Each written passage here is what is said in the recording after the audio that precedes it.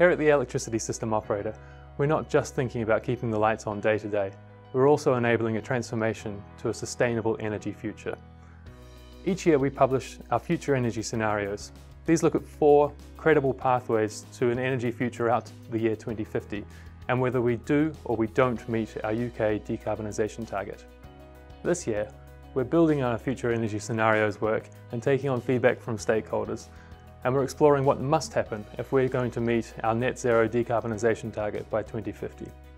We're working closely with our co-chair and guest editor Laura Sands to bring together experts and decision makers from across industry and policy making to explore the biggest uncertainties in our pathway to a net zero future.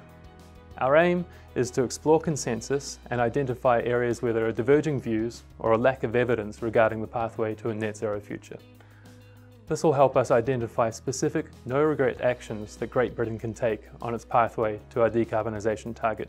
These actions might be specific decisions that policymakers or industry can take, or they might be requests for research and development or innovation to inform future decisions that need to be made. So we focused on 3 topics, all related to our key messages and analysis from the Future Energy Scenarios work in 2019.